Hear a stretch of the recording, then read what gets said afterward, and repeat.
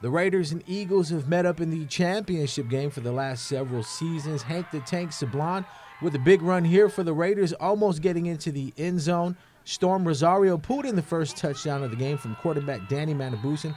Brandon Burgos pulled in the one-handed grab for the two-point conversion, getting his Odell Beckham Jr. on. Defenses win championships, and that Raiders D was on point, ball hawking all over the field and limiting big plays from the Eagles offense. SP with nowhere to go as the line collapses. Ryan Rios and company getting in for the sack. The Raiders led 14-0 with time winding off the clock late in the fourth quarter.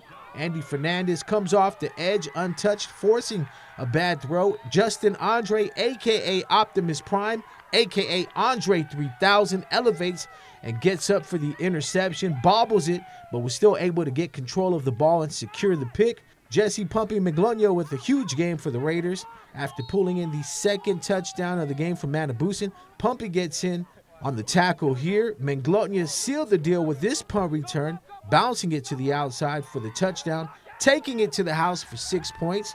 The Raiders go up 22-0. The defense back on the field for the curtain call. Toss left goes nowhere as the defense gives pursuit. The Raiders are Budweiser Guahan Varsity Football League champions once again after the final whistle blows, ending the Eagles' quest for Tress. Pumpy walked away with this year's MVP trophy, and the Raiders were crowned 2019 champions. To present the MVP trophy to number 22. Jesse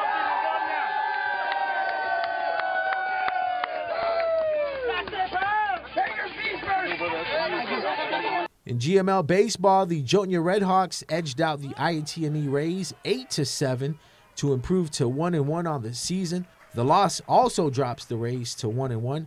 Mark Parks got the win on the mound with 7 strikeouts. Tony Yatar got the loss. Shane Camacho went 3 for 5 at the plate for the Redhawks with a run and double. Darren Pablo finished 1 for 4 with 2 runs and an RBI. Isaiah Meno went 2 for 3 with 2 runs and 2 doubles. Rick Fernandez finished 1 for 3 with 2 RBIs for the Rays. Starting pitcher Kyle Kukendall recorded 8 strikeouts. Congrats to Jeff Mesa and J.J. Ambrose for their performance in Australia as the two fighters stepped into the cage at Hex Fighting 18. Jeff fought Chris Waste to a majority draw after 3 tough rounds. Conditioning played a big role with both fighters as they hung in for the final bell. Great fight by Mesa, who's looking to make a run in the Hex Fight series.